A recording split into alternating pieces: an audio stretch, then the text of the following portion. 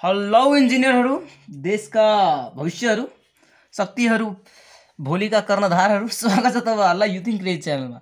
म रोहन रोनियार बुझाउने छु अब कम्प्लेक्स नम्बरको पार्ट 12।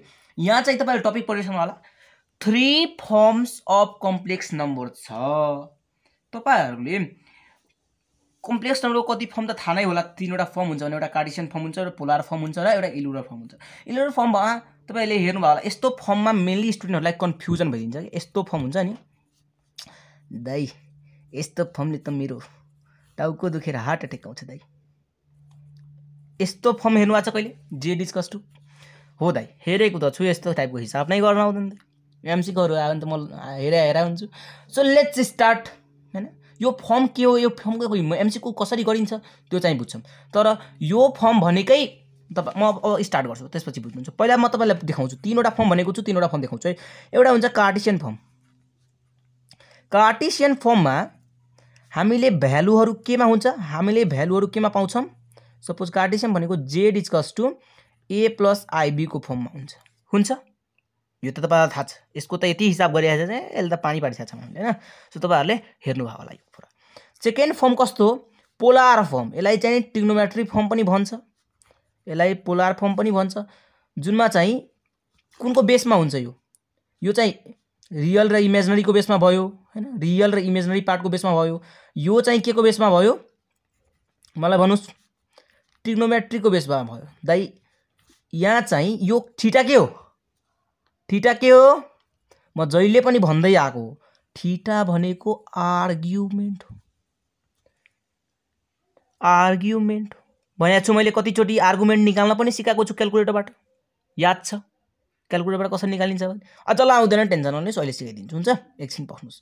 अनि यहाँ जेड हुन्छ, थाहा छ? जेड मोडुलस हुन्छ।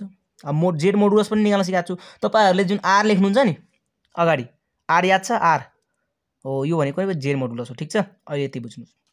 ओके, यो चाहिँ बुझ्नु भयो।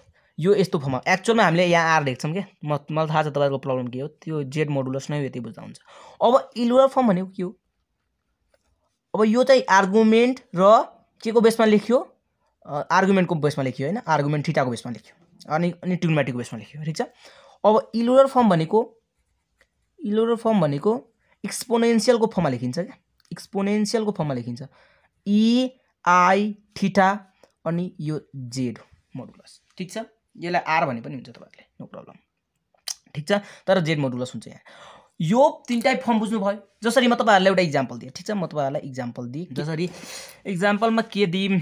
सपोज म एउटा z equals to i1 plus root under 3i माने एउटा कम्प्लेक्स नम्बर। ठीक छ, यसलाई कार्टेसियन फर्म भन्छ, तपाईहरुलाई थाहा छ।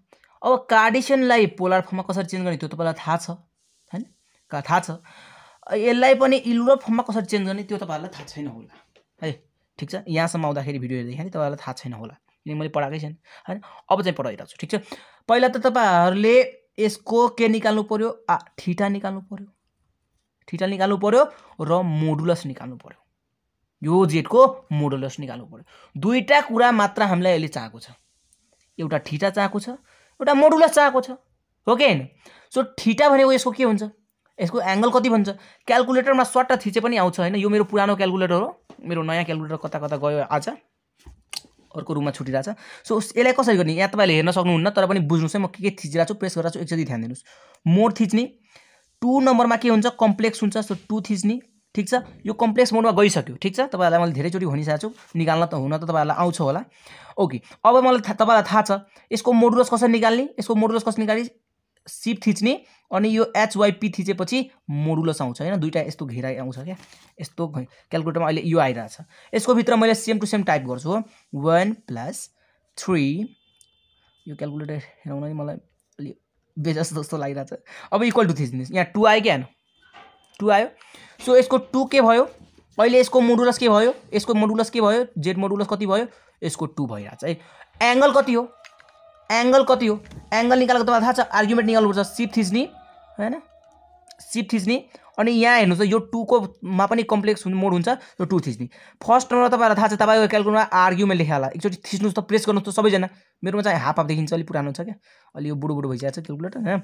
सो यहाँ 1 नम्बर थिचेपछि आर्गुमेन्ट आउँछ हेर्नुस् त आर्गुमेन्ट आयो अब यसको भित्र यो सेम टाइप गर्दैपछि के निस्क्यो एंगल निस्किन्छ आर्गुमेन्ट भनेको एंगल हो के यति बुझ्नुस् सिम्पली अनि ठीक छ ल हेर्नुस् त 60 डिग्री भयो सो थीटा कति भयो अब दाइ थीटा 30 डिग्री भयो दाइ 60 डिग्री भनेको के हो यसलाई तपाईहरुलाई थाहा छ 60 डिग्री भनेको के हो भन्नुस् त कति एंगल हो भन्नु त π/3 हो π/3 भनेको 60 हो दाइ किनकि 180 डिग्री बाइ 60 भनेको ठीक छ सो π/3 भनेको 60 डिग्री हो सो यसलाई थीटाको 60 डिग्रीलाई यसरी पनि लेख्न मिल्छ हैन रेडियन फर्ममा ओके अब मलाई भन्नुस् त हामीसँग थीटा पनि छ अनि मोडुलस पनि छ भनेपछि यो इलोरल फर्म भनेको यसरी लेख्न मिल्छ अब यसलाई यसरी लेख्न मिल्छ z = z मोडुलस कति हो z मोडुलस कति हो 2 हो यसको इलोरल फर्म मैले लेखिरहेको छु यस्तो फर्ममा लेखिरहेको छु e को त कहिले कन्स्ट्यान्ट नै हुन्छ i को त i नै हुन्छ थीटा को के हो π/3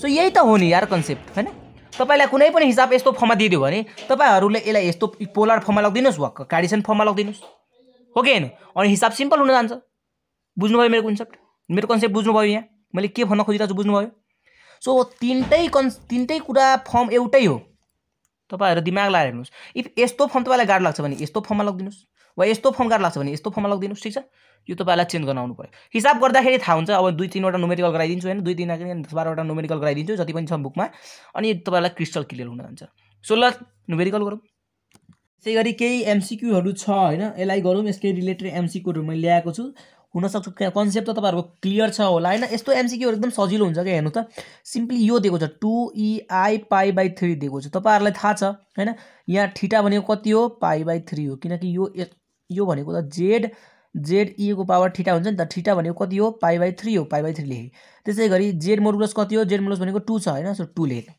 अब तपाईहरुलाई यो पनि थाहा छ कि दाइ यसलाई यसरी पनि लेख्न मिल्छ यसलाई यसरी पनि लेख्न मिल्छ cos theta plus i sin theta किनकि त्यो फर्म र यो फर्म भनेको सेम हो हैन तीनटै फर्म सेम हो हुन त जुन फर्ममा पनि लेख्दा हुन्छ ओके z भनेको कति छ अहिले 2 छ दाइ 2 लेख्दै cos थीटा भनेको कति छ π/3 छ दाइ π/3 लेख्दै प्लस i छ sin थीटा भनेको कति हो π/3 हो दाइ sin π/3 हो दाइ हो अब यसलाई गरे क्याल्कुलेटरमा क्लिक गरिदिनुस् हैन क्याल्कुलेटरमा निकाल्दिनुस् हैन 2 लाई 2 लेख्दिनुस् ल cos थीटा लाई के हो cos थीटा भनेको के हो cos थीटा भनेको 1/2 हो ओके त्यसैगरी i sin π/3 भनेको कति हो sin π/3 भनेको मलाई लाग्छ √3/2 होला sin π/3 भनेको कति हो यहाँ त √3/2 ओके √3/2 छ अब हेर्नुस् त 2 1 + i √3/2 लेख्न मिल्छ यो दुईटा टिलोको एलसीएम लिए 2 2 काट्यो के भयो आन्सर 1 + i √3 छ कि छैन सो यो हो हाम्रो अहिले आन्सर 1 + i √3 किन यो 2 2 काट्यो अनि 1 + i √3 हाम्रो आन्सर भयो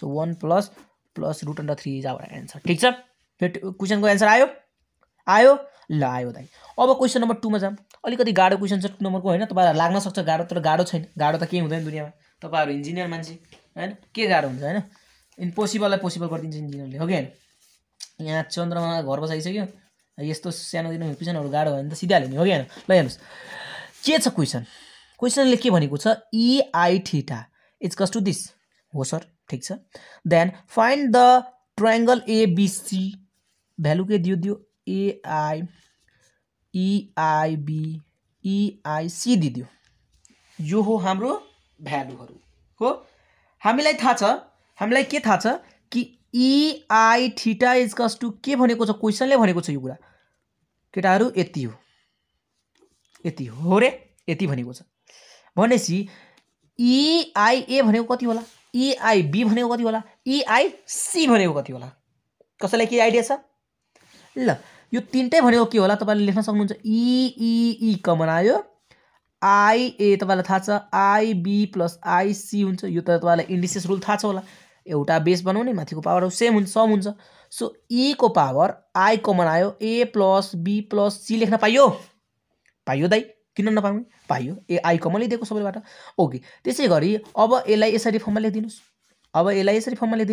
e i a + b + c a + b + c triangle को भ्यालु कति हुन्छ ट्रायंगल को सम a b र c एंगल जोड्यो भने कति हुन्छ दाइ 180 हुन्छ दाइ 180 हुन्छ भने थाहा चाहिँ छैन अब यसलाई त्यसरी लेख्न मिल्यो नि cos थीटा को ठाउँमा त यो पुरै लेख्न मिल्यो a + b + c + i sin को sin अनि sin थीटा को ठाउँ यो के कसको ठाउँमा कस लेखिदिएको, थीटाको ठाउँमा a + b + c लेख्नु पर्यो। माथि i थीटा हुन्छ नि त, यो पुरै थीटा हो नि त।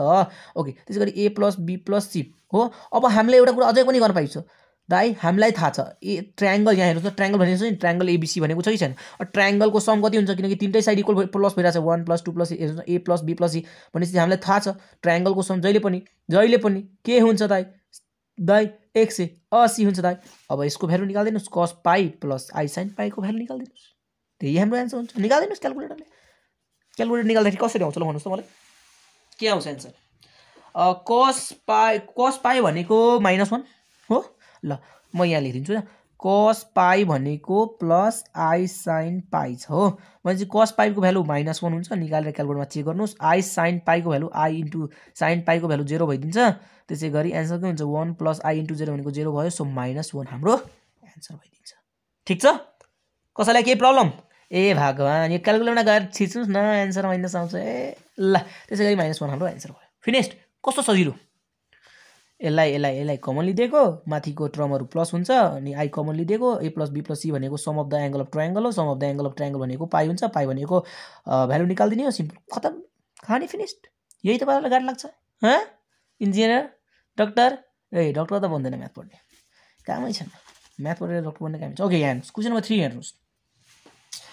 3 नम्बर क्वेशन पनि इजी छ, त क्याल्कुलेटर हान्दिने हो हैन, क्याल्कुलेटरले हान्दिनु दाइ। ल कसरी गर्ने दाइ, हामीलाई थाहा छ, हामीलाई के थाहा छ कि यो भनेको के हो त, यो भनेको के हो त भनेर हामीले क्वेशन फाइन्ड गर्नुपर्छ। ठीक छ, हुन्छ दाइ, गरौँ न। कसरी गर्ने त, कसैलाई आइडिया छ दाइ? आइडिया छ त मसँग। के आइडिया छ ल भन्नुस् दाइ? यसको आर्गुमेन्ट भनेको के हुन्छ, थीटा हुन्छ दाइ। यसको आर्गुमेन्ट निकाल्दिम, त्यही थीटा आइदिन्छ हो कि हैन। सो आर्गुमेन्ट निकाल्ने कसरी, सिधा सिप थिच्ने 2 थिच्ने हो, कम्प्लेक्स मोडमा क्याल्कुलेटर राखेर फेरि। अनि हेर्नुस् त, i नम्बरमा 1 नम्बरमा i आर्ग्यु छ, आर्ग्यु आयो, यो same to same type गर्दिनुस्, value आउँछ -2/3 छ। ल कति आयो, 2/3 पाई आयो क्या, सो थीटा कति आयो, 2/3 पाई आयो, 2/3 पाई जाऊ आन्सर, पानी फिनिस्ड। सोधेको के छ, थीटा सोधे हैन, थीटा सोधेको हैन हो दाइ। ल अब बुझ्यो रे। ल यति नै हो कहानी, यति नै क्वेशन थियो तपाईको किताबमा। हुन सक्छ धेरै क्वेशन आउन सक्छ योबाट, गएर एकचोटी दुईचोटी नेटमा खोज्नुस्, तपाईहरु क्वेशन पाउनुहुन्छ भने गर्न सक्न अब तपाईहरु भइसक्नु भएको छ। यस्तो मजाले पढिरहेको छु नि यो च्याप्टर, कहिले पनि मिस्टेक हुँदैन। यति कन्सेप्ट बोक्नुस्, कहिले मिस्टेक हुँदैन यस्तो क्वेशनमा। ल यो इलुलर फर्म भनेको एकदम चामचुमे हो, 3वटा फर्म हुन्छ, मैले भनिसकेको छु, डिस्क्राइब गरिसकेको छु। ल कस्तो लाग्यो भिडियो कमेन्ट गर्नु।